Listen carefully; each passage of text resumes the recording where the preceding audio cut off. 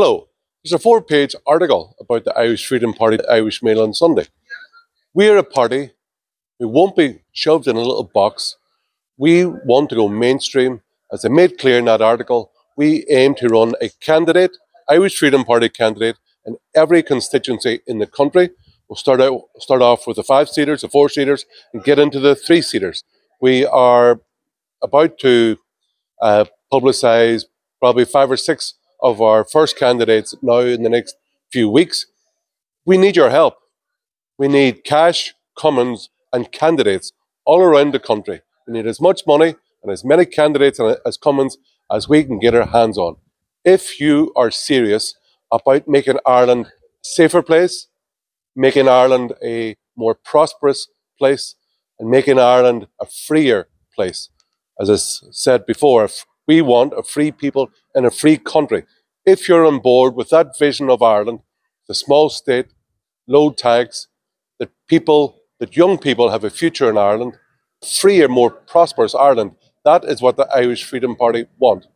Second point that I would say is there a part in what happened there on Saturday. Now we can see from the footage that a car tried to ram people who attended the rally. That was a car tried to ram people. It was completely misrepresented in the Irish Independent. However, in my experience, let's talk about if we want to go mainstream, the last thing we want to do is do what our enemy wants. Don't give our enemy what they want. Now, I was in RD there last weekend, and traffic was going past slowly as members were giving out leaflets on the main street. A number of us, maybe 7 or 8, were holding up 2 different banners, and the traffic, which was going past slowly anyway, they all saw the banners, and a lot of them gave them a beep or a thumbs up or shouted encouragement because they agreed with what it said, i.e. Ireland is full and Ireland is no one's colony. People agreed and they beeped their support. Now contrast that with, let's think of an alternative scenario where a large group of people who are opposed to immigration into Ireland, that they block, let's say, the entrance to the M50 for half an hour or 40 minutes. Now, the consequences of that is that people have a long wait in a car. They get really cheesed off. We saw what happened there about 10 years ago when the taxi drivers tried to block the Port Tunnel and tried to block the M50 in Dublin. It completely lost public support. So let's think very seriously about changing our tactics to suit what is going on today. We can also see that the guards, Drew Harris OBE, has stupidly sent out the guards to look for trouble with those who attend a rally. Now, the last thing we should give our enemy is what they want, which is scenes of violence and physical strife on the street. We must, and I'm urging you, keep all protests completely peaceful. If they're peaceful, we attract more people to come and attend. Our rallies get bigger, they get bigger in number, they go in different places. This weekend, there's one in Kilkenny, there's one in Drogheda, there's one in Carrickmacross. They're just additional places that I'm aware of. If we keep these rallies peaceful, well ordered, give people a chance to beep their encouragement, to shout encouragement, we will grow in frequency and in number of places around the country, and we will get bigger and stronger, and we will have a greater impact on the political landscape of Ireland.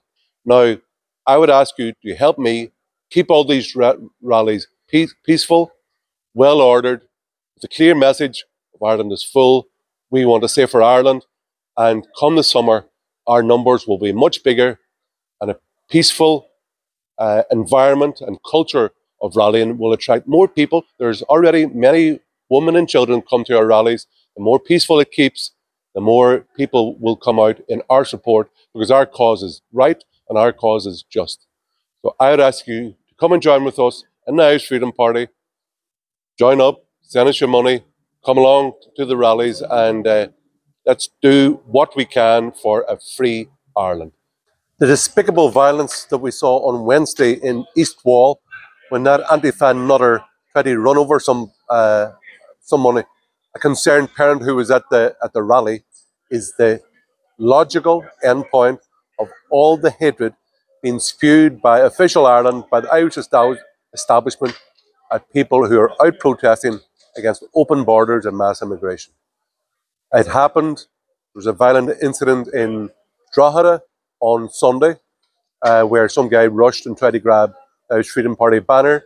And now in East Wall on Wednesday, we have a crazy Antifa guy try to run over somebody and nearly could really have hurt them very badly. This is the third time that somebody in Dublin has tried to run over a person who attended an anti-mass immigration rally. Just shows that the political and media class are gung-ho in demonising ordinary people who are concerned about the safety of their community and the safety of their family. My attitude to this whole thing, yes, is always keep it peaceful. But in hurling, my attitude, I would never try to pull a trick or do a dirty or commit a foul on anybody. But I would say that if someone tried to commit a foul on me, that there would always be, as best I could, there would be repercussions. Anybody who commits violence must feel repercussions.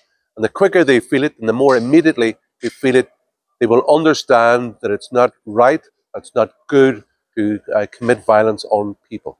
You must defend yourself at all times and not cower to the violent thugs who these establishment politicians send out to do their dirty work.